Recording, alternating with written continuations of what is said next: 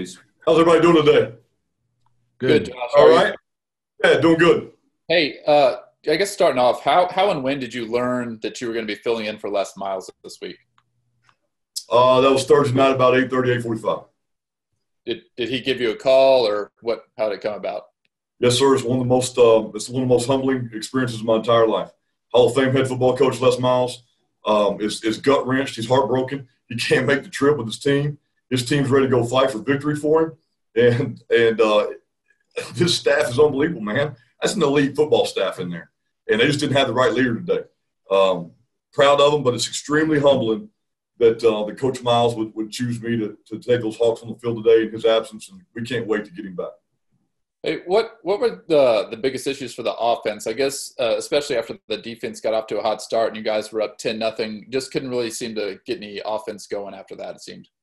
Well, I really liked the way we came out. I thought we came out with fire. We had a great plan. I think Coach Dearman and the offensive staff really put together a plan that's going to be effective. We hit some adversity and got behind the chains a little bit and stumbled some. But you put that on me. I mean, we got to get those guys ready to play 4 quarters. I thought their fight was there, and I got to get them better to execute. And you put that on me today. I think in the second half, especially, the offense was really struggling. What kind of led to that development? Well, I just think you're playing a quality football team on the road. I just think that the fight and the heart of there is there. We're going to grow with experience, and I'm proud of the leadership of Kendrick Miles. I think those guys were laying on the line. I think the plan was good. We just got to go out there and we got to execute better. You can play as hard as you want to, and you can want it really bad, but it's going to come down to execution. And there's no doubt in my mind these young men, they're going to go back to work on Monday, and they're going to fix some of those execution miscues, and they're going to be ready to go again. Coach, did Les talk to you, the team before the game today, or you at halftime or anything? Been in constant communication with Coach Miles. I mean, this is his football team. He's rocking and rolling, man. So fired up. His words of encouragement throughout this 24 hours or so of him announcing to the team has been priceless to me and to these young men. These guys love playing the game for them now. I'll tell you what, and I think you can see that by the way those guys finished today. I mean, getting the kickoff return at the end of the game right there, that's just a fight. That's the heart of the line and Puka Williams. That's the heart of the other 10 guys going out there on that score. I'll tell you what now. I said this coaching staff from top to bottom is unbelievable. You had we were so thankful for a healthy little baby boy, Jonathan Wallace. I thought Luke Ross did a heck of a job, man, filling in. He knew the game plan had been in special teams meeting with Coach Wallace and Coach Miles all week long, and did a phenomenal job of operating and stepping in and filling the absence there. And just really proud of the unity of this group. It's obviously set by a great leader, and I just think that everybody pulled together today and really threw their heart over the bar. The Jayhawks, we just ended up short a little bit when the clock ran out. Hey, Coach, 2 questions on the offense for you. I'll ask one and then I'll follow up. Wanted to start with Miles Kendrick. Had that touchdown early that maybe could have been intercepted, didn't do much else after that. How would you assess his play throughout the entire day? Yeah, I think Miles is a great leader. I think he stepped up when his team needed him to. I think he was ready to go today. I think he was very well prepared.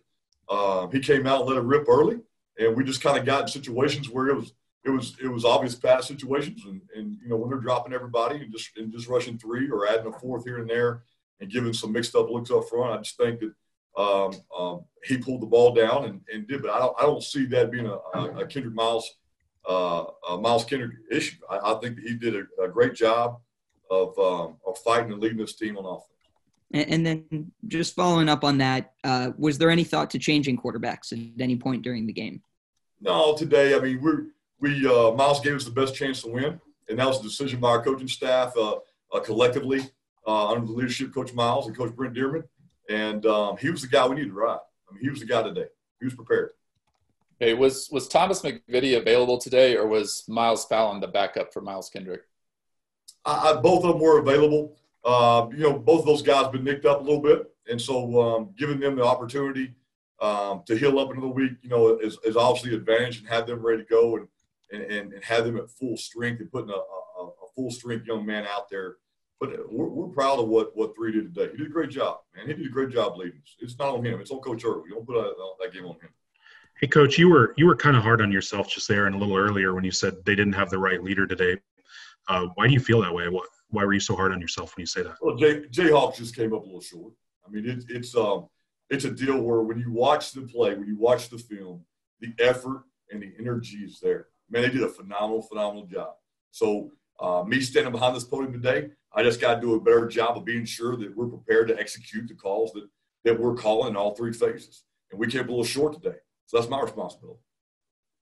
Hey, the defense finally got some takeaways today. What did you think of their play? Man, wasn't that awesome to see? I mean, we were due a little bit. We talked about that in pregame, and we were due. We were close. We've had some hit our hands, man. And when you fly around on defense, I mean, good things are going to happen. There's batted balls, there's tip balls, and guys ripping at the ball. I thought that the defensive staff really emphasized that the past 2 weeks. A ton of turnover circuits, and what you emphasize, you get. And I thought they did a great job of trying to force turnovers and give the ball back to the offense as many possessions as we could steal today. Fought their tails off today. Proud of them. It seemed like really the defense was responsible for keeping the game relatively close into the third quarter. Was this the best the defense has looked all year? I'm proud of those guys on defense. I thought they played with their heart and soul, man. We're all Jayhawks. We walk in the stadium. We'll walk out of here and get on the bus and get on a plane and get back to Lawrence and regroup for next week. So we're a team. We'll take a couple more for Coach Eargle, please. Hey, Coach. Just circling back to the offense, it seemed third down has been a struggle lately. I think there was 2 conversions through the game.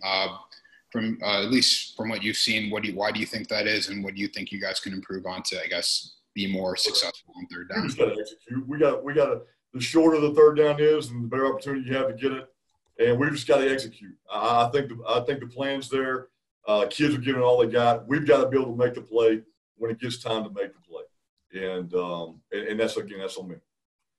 Hey, Coach, teams have shown your opponents this year have shown, they can hit you with a pretty big run today after you go up 10-0, 38 unanswered, of course, at that point. What's the vibe like on the sideline? I mean, when you get your guys caught in a run like that where there's just no breaks and that other team just keeps piling up points, I mean, what do you see demeanor-wise and heads up and that kind of thing from your guys on the sideline? We talked about it all this past 24 hours in the hotel this morning and everything. We talked about it at halftime. Don't flinch. And I don't think our guys flinched today. I think our guys kept fighting. I think they have a warrior spirit. So stinking proud to be a Jayhawk. So stinking proud to be on the staff and to represent those kids standing here today. It wasn't their fight. They didn't quit. They didn't hang their head. They kept battling. If you look at that sidelines late in the fourth quarter, those guys were fighting, man. They were fighting to get tackles, to take the ball away, to return a kick for a touchdown. Those guys are fighting and proud of those young men. You talked a lot about execution here in the last 5 minutes or whatever. What does it take beyond that to kind of stop those runs that those opponents have been hitting you with this year? I mean, anytime we're playing a good football team, first of all. I mean, hats off to Neil Brown. West Virginia's a good football program. He's getting that thing rolling. They've done a great job over there. So you match effort, you match energy. You get a great scheme and you put it together, and the one who makes the play makes the play. And I just feel like we just got to kind of hone in, and we just got to keep working. And the final things, it's not big things. These Jayhawks right here that Coach Miles has are coming. The best is yet to come. I'm telling you, that's a young group of dudes out there that are fighting their tail off and led by some really, really, really quality seniors, quality older group. And they're fighting. They're fighting for victory. They're fighting every play for victory. And when we make plays, right, we look really, really good. And when we slip up and we miss this or miss that, it's little things that we can fix. And when we fix it, we'll go back to practice this week. That's why they call it practice. We'll go back and fix some little things, and we'll regroup, and we'll get ready for the next opponent next week.